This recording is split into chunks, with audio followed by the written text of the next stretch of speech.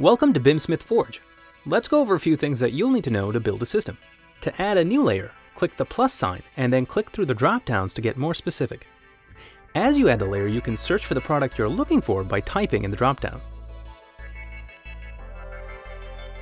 To save yourself some time, you can clone a layer and then move it to where you want it.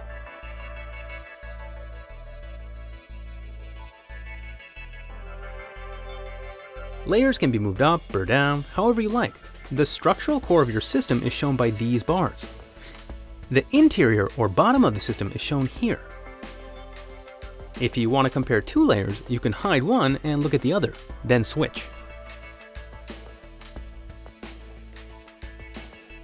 If you mess up or change your mind, you can delete a layer by clicking on it, then hitting delete. While you're at it, you can clear the whole thing at once by clicking on the Clear All button. Some layers have properties attached to them, so you can get more specific with the product. Take a look at paint. You're in for a treat.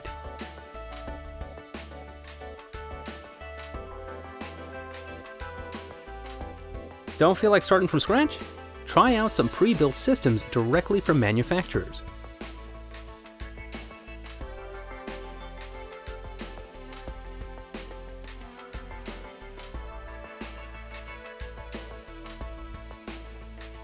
Click on the View cube or drag it around to rotate the model. The Explode button speaks for itself. Check this out. Once you're done, name your system and hit Build.